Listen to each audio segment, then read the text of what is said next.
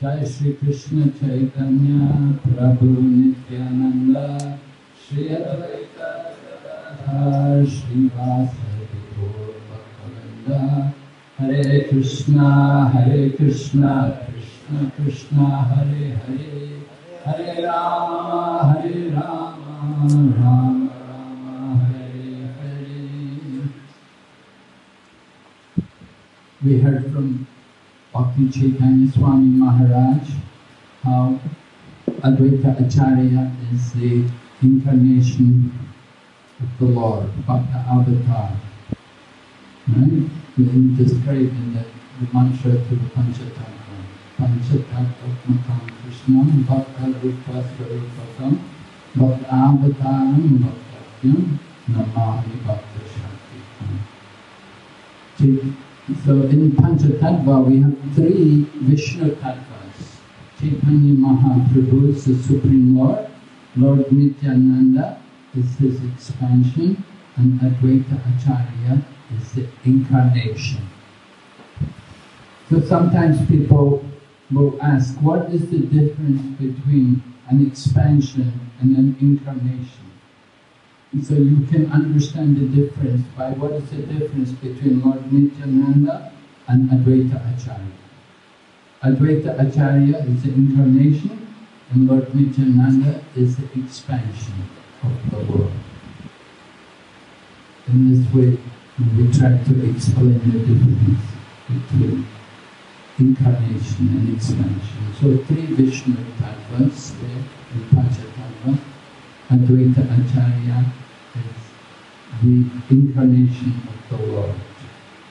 And he is coming as an Acharya. And as an Acharya we heard how he was responsible for the appearance of the Lord.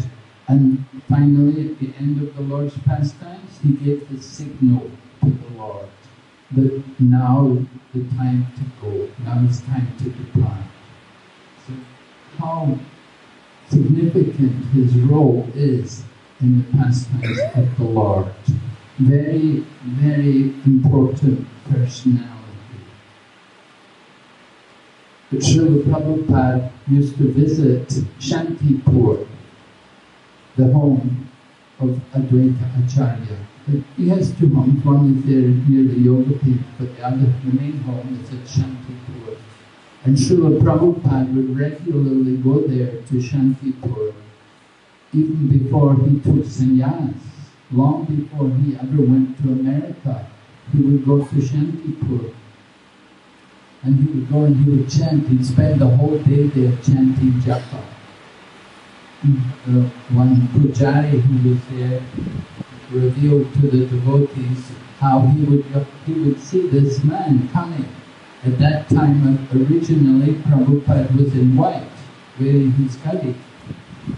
And he saw him there the whole day chanting. And then after some time, he saw him again in saffron. And he was surprised. Oh! And he saw he'd taken sannyas.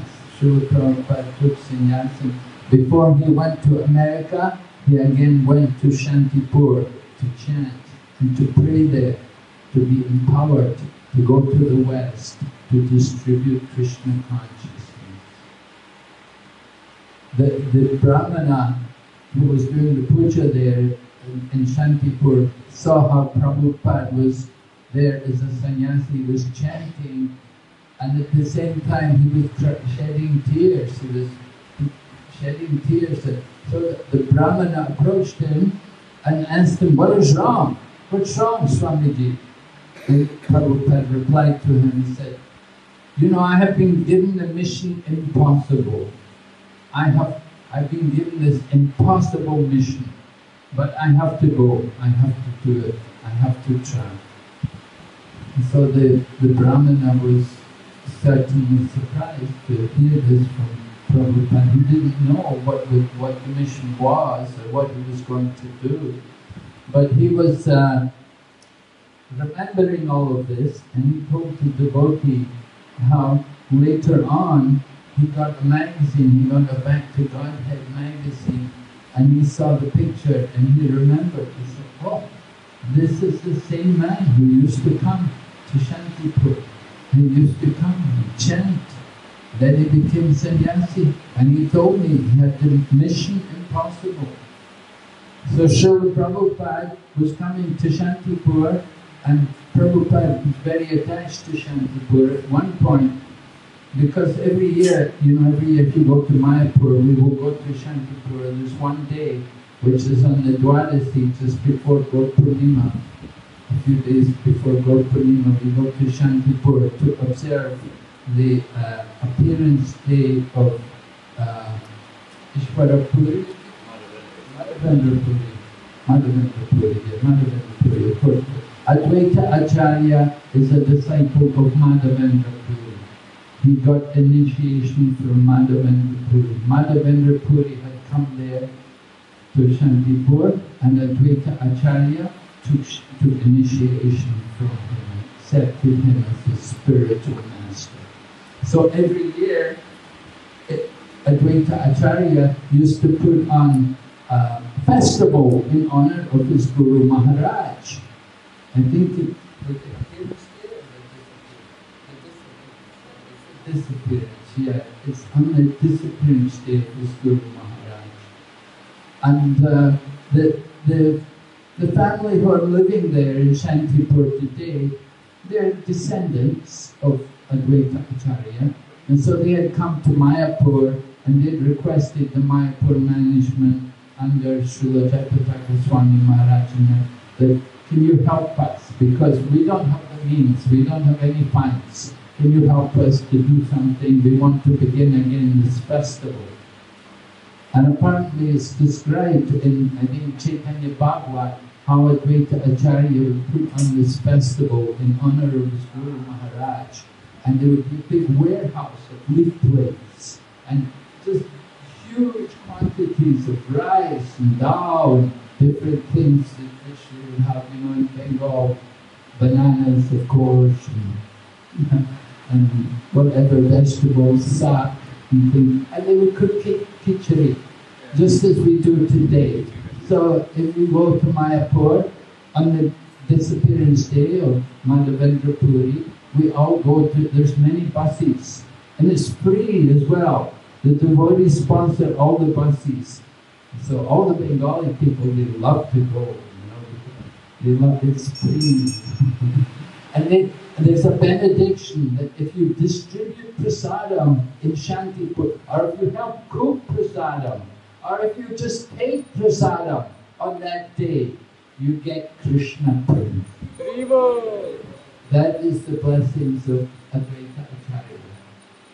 So it's a nice festival. We go there and do that, distribute prasadam. So Prabhupada was thinking at one point he would make the world headquarters of ISKCON in Shantipur. He wanted to get land, but he couldn't get land there, and so he came to Mayapur, and he was fortunate to be able to get the land in Mayapur. So Shantipur, a very important place, and many pastimes took place there in Shantipur. If you go to Shantipur, there's a picture there which is a copy of the original painting done, a portrait of Chaitanya Mahaprabhu. Sometimes we wonder, I wonder what Lord Chaitanya actually looked like. Because we see artists' paintings and so on, but I wonder what he actually looked like. So in the times of Maharaj Prataparudra, he commissioned an artist to do a portrait of Lord Chaitanya Mahaprabhu. And a copy of that portrait is there in Shantipur. And you can see what Chaitanya Mahaprabhu looked like in the artist's portrait. It's very nice. So, Lord Chaitanya would come there regularly to Shantipur. Nanda Maharaj described how he came one time to beat him. because Advaita Acharya had been preaching Yoga Vasishtha. He wanted to make Chaitanya Mahaprabhu angry with him, so he was preaching Yoga Vasishtha. And Yoga Vasishtha preaches the glory of liberation. The goal of life is to get moksha. Right? You should all want to get moksha. Don't worry about Bhakti, just get moksha. So Advaita Acharya was preaching like that, and Lord Chaitanya was very angry with him, came and beat him. Another time, Lord Chaitanya came there to Shantipur. It was when he took sannyas. Lord Nityananda had gone there with him to, he took sannyas in Katwa. You go to Katwa. Katwa is north of Mayapur. You go to Katwa, where Chaitanya Mahaprabhu took sannyas. The ashram of Keshava Bharati Maharaj was there in Katwa. So Chaitanya Mahaprabhu took sannyas in Katwa, and the samadhi of Mahaprabhu's hair is there. There's a samadhi for his hair in Katwa at that place. And after Lord Chaitanya took sannyas, he was in ecstasy. He wanted to go to Vrindavan. And Chaitanya Mahaprabhu played a trick on him. Just as we heard, Advaita Acharya was an unusual personality, and so was Lord Nityananda. So Lord Nityananda kind of tricked Lord Chaitanya, that when they saw the Ganga, Lord Nityananda said, yes, the Yamuna. And so Chaitanya Mahaprabhu was very happy to understand Yamuna. But then Advaita Acharya came by on a boat, and Lord Chaitanya was surprised. He said, hey, just a minute. What are you doing here in Vrindavan, Advaita Acharya? And then they revealed to Lord Chaitanya that actually, this is the Ganga. But anyway, this side of the Yamuna, this side of the Ganga, this is from the Yamuna. So actually it's the Yamuna, The Yamuna joins onto the Ganga, and on this side of the Ganga, this is where the Yamuna comes in. So I wasn't lying to you, I wasn't cheating you, it was actually the Yamuna. Anyway, they brought Lord Chaitanya to Shantipur. He'd just taken sannyas. And after taking his sannyas, they brought him to Shantipur. And they had a festival, and they sent devotees, go back to Mayapur, bring Mother Sachi. They didn't bring Vishnu Priya. You can't meet the wife, but you can meet the mother. The mother came, right? The mother came from Mayapur with all the devotees, and many devotees came, and they had a big festival in Shantipur, a lot of kirtan, and Mother Sachi was cooking for Chaitanya Mahaprabhu. So Mother Sachi was able to feel satisfied. Although she was broken-hearted to see her son as a sannyasi, she was pacified when she was able to cook for him. And she did. And Lord Chaitanya always relished Mother Sachi's cooking. So much so that every day Lord Chaitanya will set the offerings in the home of Mother Sachi. So when they were there in Shantipur, Advaita Acharya would do the offering, and he put down 3 plates, and they had 3 big banana leaves, and they covered it with so many preparations and mountains of rice. Bengalis, when they eat, they can eat rice, If there's no rice, oh, what? Or why are we fasting? So when they make offering, you have a mountain of rice, and then also so many nice sabjis, vegetables, green leafy vegetables are plenty there in Bengal. And Lord Chaitanya, he came to Advaita Acharya's house, and Advaita said, I will cook lunch for you, I want to cook food for you. Lord Chaitanya said, yeah, just give me a little rice and some sak. Lord Chaitanya was very fond of sak, the vegetable, green leafy vegetable. He said, but just give me, keep it simple, a little rice and some sak, I'll be happy. I said, no problem, don't worry about it, we'll take care of it. So they made this big offering, 3 big plates, and then after the offering, then he invited Lord Chaitanya. This is your seat. And Chaitanya Mahaprabhu said, just a minute, I'm a sannyasi, I can't eat like this. Advaita Acharya said, oh, please, you've come to my home, please, you have to eat, please, don't do this to me. I know who you are, I know you eat 64 offerings every day in Jagannath Puri. How you can refuse? This is just a tiny morsel of food for you.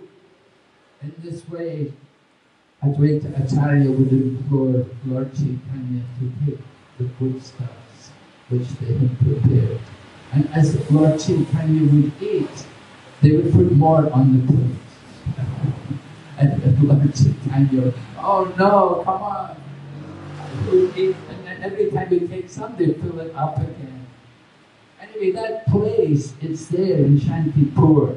They've made it a special shrine where Lord Nityananda and Lord Chaitanya and Advaita Acharya, where they sat and took their prasadam. It's a very special place. And of course there were joking words at that time also. Lord Nityananda, they gave this huge feast, and Lord Nityananda complained that, I've been fasting for 3 days to come here, and now my hunger is not being satisfied. This is not even a morsel of foodstuff for me. And Advaita Acharya would protest, please, I'm just a poor Brahmana, please just accept what I offer to you. In this way, there was always joking words between Lord Nityananda and Advaita Acharya. Advaita Acharya would say, we do not know your identity. Lord Nityananda is Abadut, right? You don't know, is he a sannyasi, is he a brahmachari? Where is he from? We don't know your identity. Advaita Acharya was the head of the Brahmana community. All of the Brahmanas, he was the head of all of them. They all listened to him. Now he was a very important person in the society. And today, of course, with the Brahmanas, it's the scientists who are in the position of the Brahmanas. The scientists and the technologists. Everyone's controlled by technology today. But in the times of Mahaprabhu, there was still some remnants of Vedic culture. And Advaita Acharya was Brahmana, and he was the head of the Brahmanas. So he was very respected. And he had Haridas Thakur coming there also. And Haridas Thakur was very intimately associated. In Shantipur today even they have a place there for Haridas Thakur, and they describe him as being the disciple of Advaita Acharya.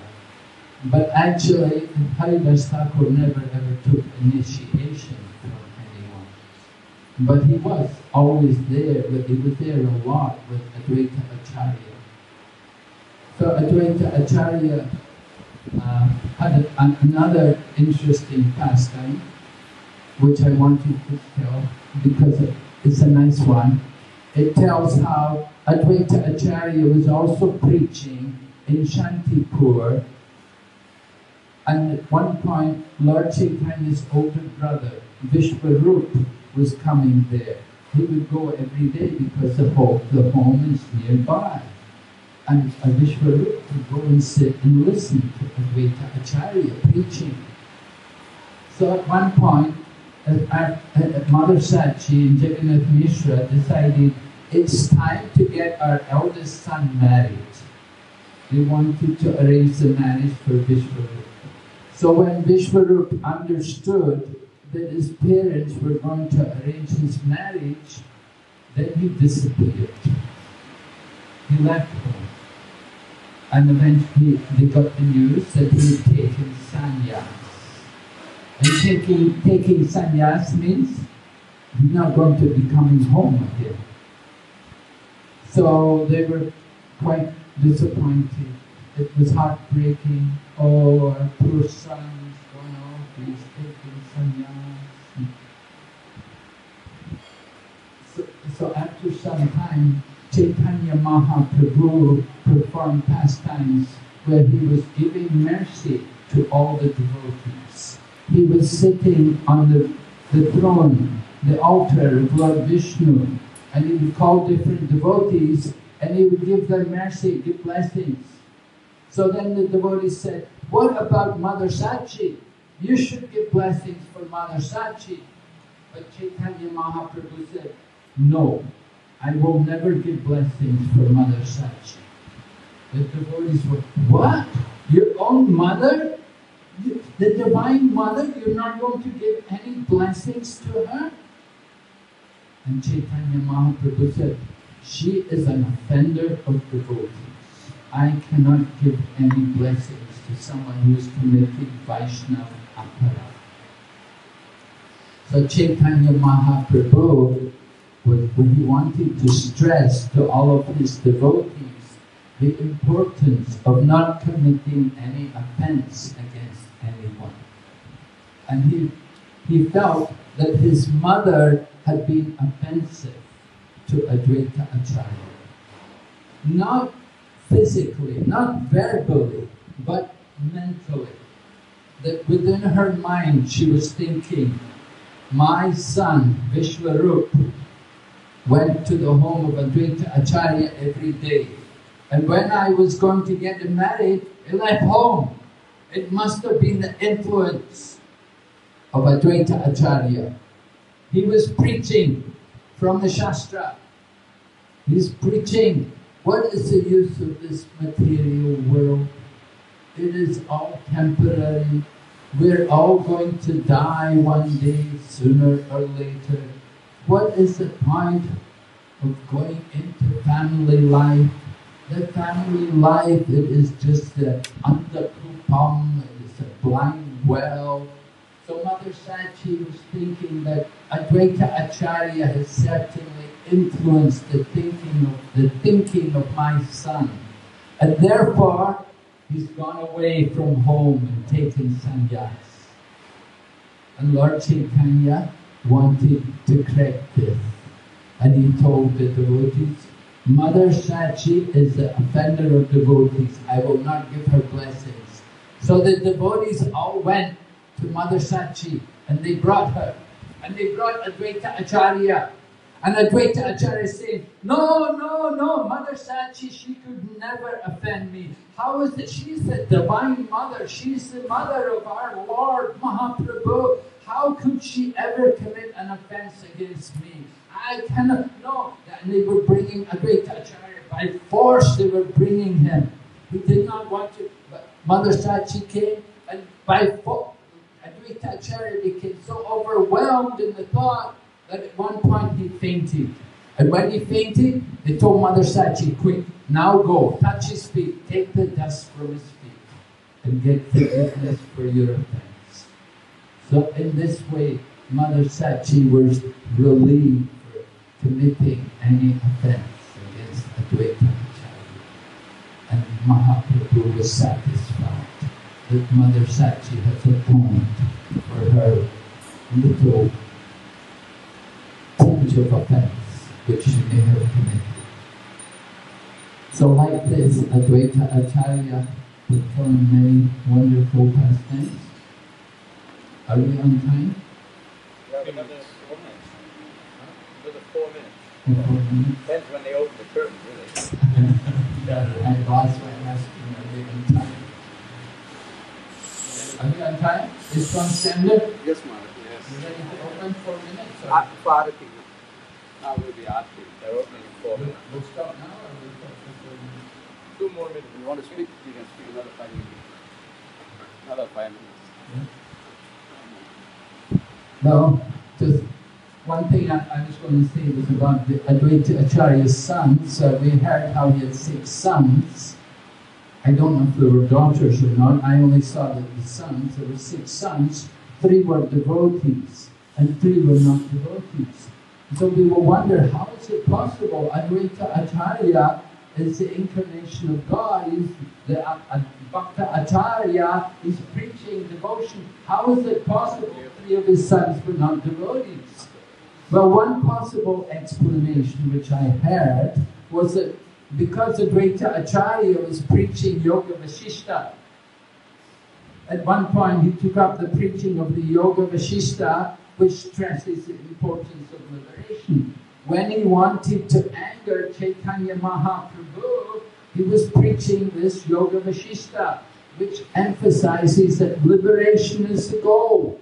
And that's not our philosophy, that's impersonal or Mayavadi philosophy.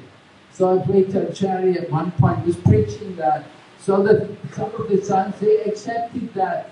They thought this is actually the right, this is the way. So that's one explanation.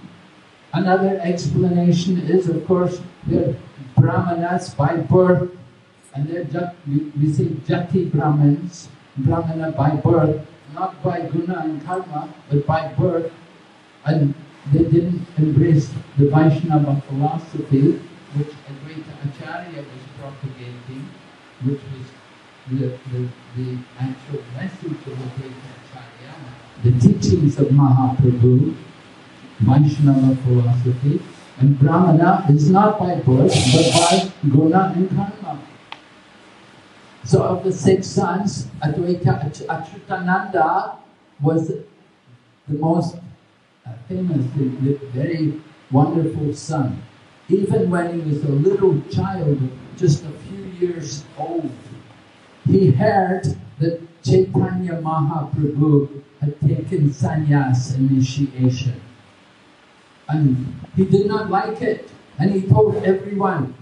He was only a little boy, only a few years old, and he was saying, Chaitanya Mahaprabhu is the Supreme Lord. How can anyone be his spiritual master?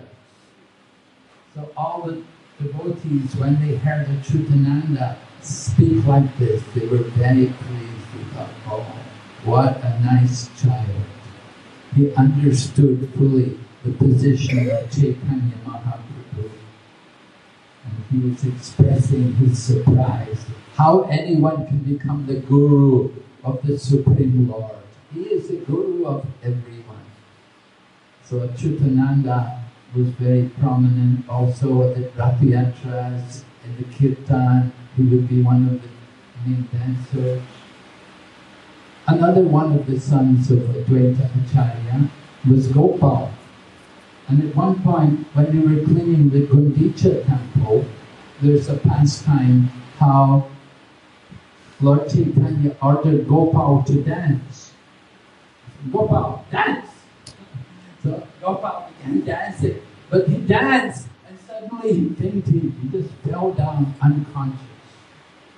And all the devotees, they naturally rushed, they came round and they were chanting mantras, and they could not even perceive any consciousness. They thought he departed from the body. And they were all chanting prayers to Lord Nrsimhadev and everything. And then Chaitanya Mahaprabhu personally came and put his hand on his chest and said, Gopal, get up and dance. And Gopal got up again and began to dance.